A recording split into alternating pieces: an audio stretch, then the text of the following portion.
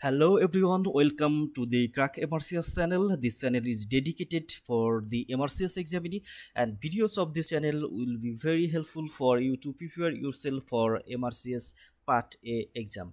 So here's the question. A 73 years old man undergoes an excision biopsy of the lymph node that is closely applied to the sternocleidomastoid. The muscle is mobilized and a nerve is present is damaged. Which muscle below is most likely to be affected? So here a 73 years old man undergoing excision biopsy of the lymph node. That means the lymph node present in the anterior posterior triangle, usually from the posterior triangle. This is closely applied to the sternocleidomastoid. That means the lymph node is very close to the sternocleidomastoid. Muscle mobilized and nerve present below the sternocleidomastoid is damaged.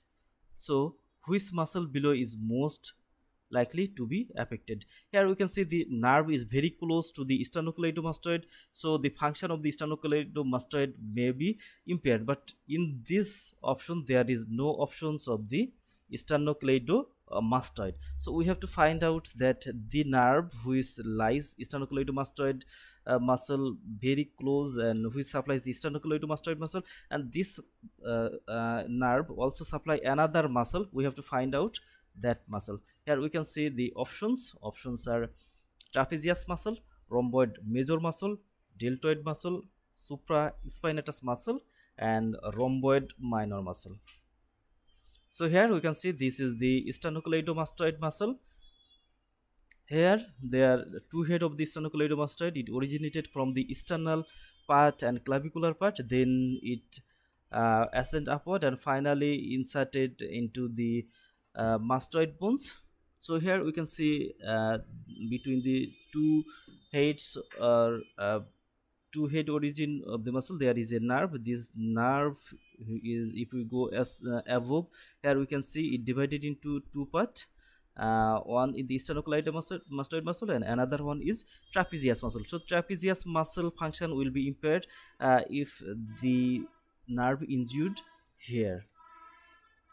And the spinal accessory nerve, it is the 11th cranial nerve. It originated within the cranial cavity from the medulla, and then it descend through the jugular foramen, and it divides into two parts. One part it supplies the sternocleidomastoid muscle here, and the second part is supplies the trapezius muscle here. So sternocleidomastoid and trapezius may lose its function due to the damage of the spinal accessory nerve, which is very close to the sternocleidomastoid during the lymph node biopsy in the posterior triangle.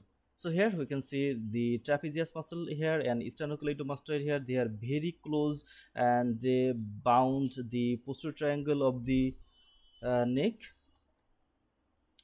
Sternocleidomastoid from the anterior border of the posterior triangle, and trapezius from the posterior border of the posterior triangle here.